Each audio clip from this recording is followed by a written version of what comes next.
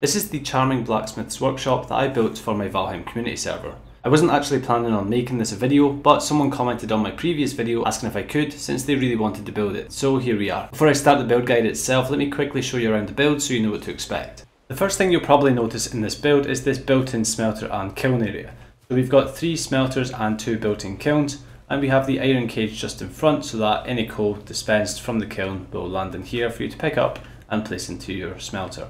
Looking at the primary structure itself, we've got the primary entrance, a nice stone detail here, some detail on the roof, and a chimney at the back. Moving inside now from left to right, we have a hearth with the iron cooking station, and of course we have a chimney up top. And on the right hand side we've got a maximum level workbench, an artisan table, another hearth, and a maximum level forge.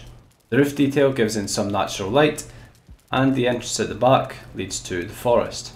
At the front of the structure we have a decorative stone wall, and of course we have a farm on the outskirts just for a little bit of colour. Now that you know what to expect, let's get into the build part of the video. The first thing you'll have to do is set out the foundation. So I'm going to start with the foundation of the main structure, so the one with the 2 hearths inside, and I'm going to leave enough space in the top right for the built-in kilns and smelters. So start off with an 8x4 stone floor foundation, and once you have that, come up to what you want to be the back of the foundation, grab your stone wall 2x1, and you're going to go along this whole side of the structure. You'll come out another 3 blocks, then you're going to grab a stone floor 2x2, and you're going to lay down the foundation for your kiln area. So set out a rectangle that is 6 long and 2 deep, and then you can continue the stone wall 2x1s around the length of this foundation. If you've done it the exact same way as I have, then you should be left with a 1x1 block to fill in at the end. Okay, so again at the back of the structure we're going to place down another stone floor 2x2, and again we'll wrap around a stone wall 2x1, and this is basically going to mark out the area that we're going to place down the hearth. So now for the left hand side of the structure, again grabbing your stone wall, you're going to go 5 blocks down. You'll miss out the remainder of this stone floor, and this stone floor, that's going to be an entrance, and then we'll continue the stone wall 2x1 just here and around the front. At the bottom right of the structure we're going to have 2 stone stairs, and then we'll have a stone wall 1x1 marking out the first pillar of our stone arches. Then we'll count 3 blocks, and on the 4th block we'll mark our 2nd pillar, missing out 2 stone floor pieces for our 3rd pillar, and counting out another 3 spaces, and on the 4th we'll mark our 4th pillar. Back with the stone stairs now. We want to place them on the 4th and 5th stone floor pieces, so we're going to leave a gap of 1x1 just in between the pillar that we placed earlier and the stair positions. On the opposite side of the build now we're going to use the lock point from the stone floor 2x1 to overlap 2 stone stairs in this gap here. We can go ahead placing our 2nd hearth, and you can already see how quickly this is going to form. If you've managed to do it exactly as I have, then you should be looking at an entire foundation like this. But we still need to add some verticality to this. I'm going to start with the built-in kiln area. So the first thing we need to do is build up this stone floor, because we want the kilns to be raised off the ground. So we're going to raise up the foundation that we built earlier just by 1 more row of stone floors. We'll also need to build up the stone walls around the outside, and what I like to do is alternate the bricks so that the joints are alternating like this. We just need it to be built up slightly, because what we're going to do is grab our kilns and place down the front of the kiln, the middle of it, and just line it up with the joint line just in front. As you can see, this joint line kind of matches up with the opening of the kiln. And it's really important to do this first, because if you place down your stone walls first, then you won't actually be able to place down the kilns. We can now build up the stone wall, and we want it to be 4 higher than the foundation level. So this would just count as row 1, and we need to go 3 higher than this. Once you're done, it should look like this, and you'll need to be making use of the 1x1s around the kiln opening so that you can fill these gaps with the stone arches. And whilst we're here, we'll make the cage walls. There's going to be a cage wall 1x1 on either side of the kiln. I have a cage floor just sort of raised off the ground here, and I'll use a cage wall 2x2 for the front panel just to save some materials. Same again on this side. And to stop this structure from looking so box-like, we're going to jump up top, and I'm going to use the stone wall 1x1s just to add a little bit of detail along the top. I'm going to put one by one in either corner and 2 single ones in the middle. You can leave it at this, or if you have some spare resources, you can grab your cage wall one by one, and you'll just need to freeform a cage wall sort of divider between the front and back of the structure, because it won't actually snap through the middle of the stone wall. And just like that, the built-in kiln area is complete. We'll now continue the alternating bricks around the rest of the structure, making sure to go around the hearth, just following the outline that we made earlier. Again, we want to go 4 high here and make sure to miss out the gaps where we're going to have doorways. Once you're done, it should look like this, and you can come back now with the stone arches and build the stone walls across the top like this. Your stone arches are going to be always built 3 high from the foundation, and they're going to also bridge each gap between the pillars on the exterior side of the structure too. So now with all the foundations for the top layer of stones in place, you can simply just build along with these stone wall 2x1s until you're left with this. I do actually have windows around this hearth, so let's go ahead and add these in. We're going to use the dark wood arch and the dark wood beam just to mark out where these windows are going to go. And then with the stone wall 1x1 ready, I'm going to take out the walls here and replace them back in so that we have a square space around the windows. We'll use the same detailing on the outside of the window, and we'll also need to do the exact same for this window here. If you have some of these stone pieces fall away, don't worry about it, just replace them back in. It will be stable after you finish the construction, but it's sometimes just a little bit funny building with stone and wood when you're getting things going. Since we're adding in windows, we might as well add in the doors. So we're going to have a wood gate on this side of the structure. We're going to have a wood gate just at the top of the stairs on this side of the structure. And we're going to have a wood wall 1x1 here with the wood door sort of half in the ground and half out the ground. On the side of the structure nearest the kilns, we're going to make use of wood pieces for the wall here. So I like to start with wood wall halves along the bottom, and then a full wood wall, and then wood wall halves again along the top. With this in place, we can start to work on some of the structural elements for the roof. So with the wood wall 1x1, I'm going to build along the length of wood wall here between the stone wall at this side and the stone wall on the left side. All I've done now is jumped up top and placed down some scaffolding pieces so that we can see the roof more clearly. And we're going to grab the wood wall 26 degree and start from this snap point just in here. The reason for this is we want the roof to have a slight overhang, so we're going to use the wood wall 26 degree, build 2 up, a wood wall underneath it. We'll have a full wall on this side, and then we'll go back down to a wood wall 26 degree just here. We'll have the cross on the top, and we want to trim off all these open edges with the wood pole 1 meter and the wood beam 2 meter. On top of the full wood wall, we'll add a 26 degree channeling out towards the forest side. So if we look at the structure from the front now, we can grab the shingle roof 26 degree, we'll come 2 up on either side, just matching the beams that we placed earlier. And then we'll have the roof ridge on the top.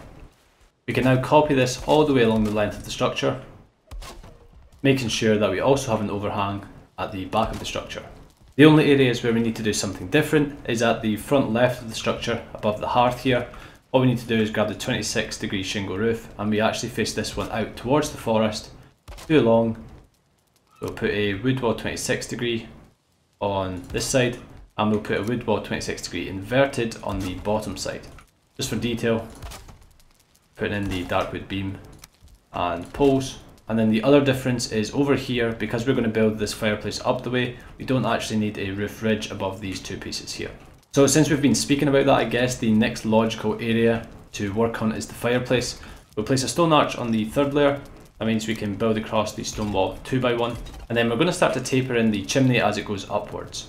So we're going to place in a stone wall 2x1 here and here. So it's 2 on each corner, 2 on each corner at this side. And then we can just bridge the gap in the middle here too. So we're alternating the bricks as we build upwards, and we're going to continue doing this until we're about 2.5 layers above this roof ridge. So we need 1 more layer here. You can see now we are 2.5 layers of stone walls above the roof ridge. That means we can start to build the roof of the chimney. Wood wall 26 degree, stacked on top of each other with the wood half wall underneath. The exact same on the other side, and then the shingle roof 26 degree, trimming it off with the dark wood poles and beams. With this one, I'm going to put the dark wood beam all the way around the outside, just because I don't really like the joint between the wood wall and the stone. And then I'm going to build downwards with the dark wood pole at each of the corners, and we'll take these lines all the way down the structure into the floor. Last but not least, we have the other roof detail, so I'm going to miss 2 rows from the chimney, and we're going to take out these 3 components just here. We need the wood pole 1 meter, 1 going in each corner, and then we're going to build out 1 on either side. We'll place down a little construction block, and then we have the wood beam 2 meters, delete the construction block, and we'll put a wood beam 2 meters again on this side. So from above, it looks like each of these corners shapes a little T, and this is going to allow us to grab our shingle roof 26 degree and build up and over the top like this. Now, since we don't have a roof ridge in the middle here, I'm going to add the wood beam just to make it look more similar to the other parts of the roof.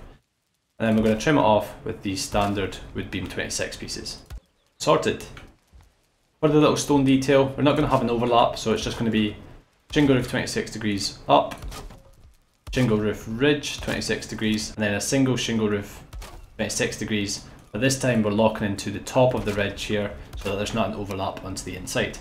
We can drop down now, and we're just going to be putting a regular wood trim on each of these edges of the roof, and we'll do that at the front and back of the structure. Time to grab your paved road and pave this whole area however much you want to pave, and you can see now it's starting to take some shape. So let's place the smelters in. We want to line up the middle of the smelter with the joints in the back. So something like this for the middle one, that for the one on the right, and that for the one on the left. Let's start to add in some decoration. So we're going to grab the dark wood arches, place 1 on each side above the door, and we'll make sure to carry the dark wood pole down into the ground. For the doors on the front and forest side of the structure, we're going to have a dark wood arch on the exterior and also the interior side of the structure. We're also going to add a stone wall at the front of the structure, so grab your stone wall 2x1, place 2 of them down. We're going to come 2.5 along, alternate the bricks back, and then on each edge we'll place down another stone wall 1x1. Another 2 stone wall 2x1s just to mark out placement. We'll go another 2.5, again alternating the bricks, and a 1x1 on each edge. You can now take out these other ones that block the path, and using the dark wood dividers, I'm going to place 1 on each side, trim these off with a dark wood pole.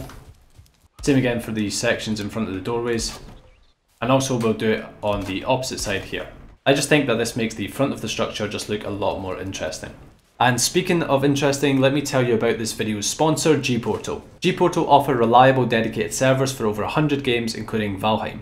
If you're not familiar with what a dedicated server is, it's basically a private server for you and your friends, which removes the requirement for a single person to act as the host, meaning that you and your friends can sign into the server and progress the world at any time. So just think about how excited your friends will be when they come back from a hard day's work in the real world and discover their brand new Blacksmith workshop that you've built for them on your shared playthrough. The best part is that you can fully configure your own package depending on how long you want the server and the number of players you need to support, so you'll never have to pay for more than what you need. On top of that, you can save an extra 10% by using my referral link, which you can find in the video description.